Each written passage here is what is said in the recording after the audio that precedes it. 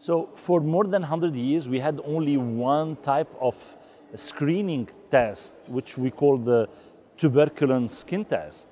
We did it for more than 100 years, where you put under the skin the PPD, and you look at the result. But unfortunately, in immunocompromised patients and in stem cell transplant recipient in particular, they don't react to the skin test. So we needed better testing for tuberculosis, and for the past 10 years now we have a blood test for it, what we call Interferon-Gamma release assay, or IGRAs.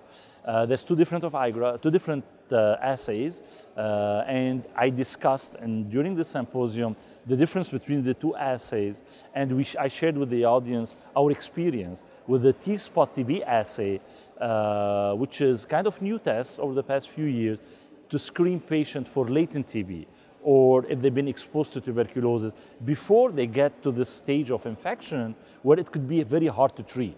So we like to catch it early on during the latent phase and then give them prophylaxis or preventive strategy to prevent progression and probably death from this infection. So that's what I discussed in my talk. The second part of the symposium was the cytomegalovirus, and Dr. Hirsch, he described the usage of this IGRA test, or the Interferon-Gamma release assay test, to predict the occurrence of CMV, or cytomegalovirus reactivation, in stem cell transplant, which is a very common problem and common complications after transplant, and we try to prevent. But having a tool to predict who's going to reactivate, I think it will be nice in the future to incorporate this tool in our preventive strategy. And that's what he discussed in his talk. The T-SPOT is an ELISPOT platform where you take blood of patients and you enumerate the T cells and you watch the T cell, you standardize it, you normalize it in 4 wells, and then you take the blood in the 4 wells, and then you expose them to TB antigens for the TB or CMV antigen for CMV.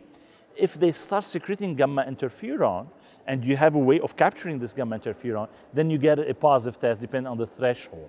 So for TB, if they have positive tests, meaning they've been exposed to tuberculosis. For the CMV, if they have positive tests after transplant, this is good, because now we know they could be protected against CMV reactivation.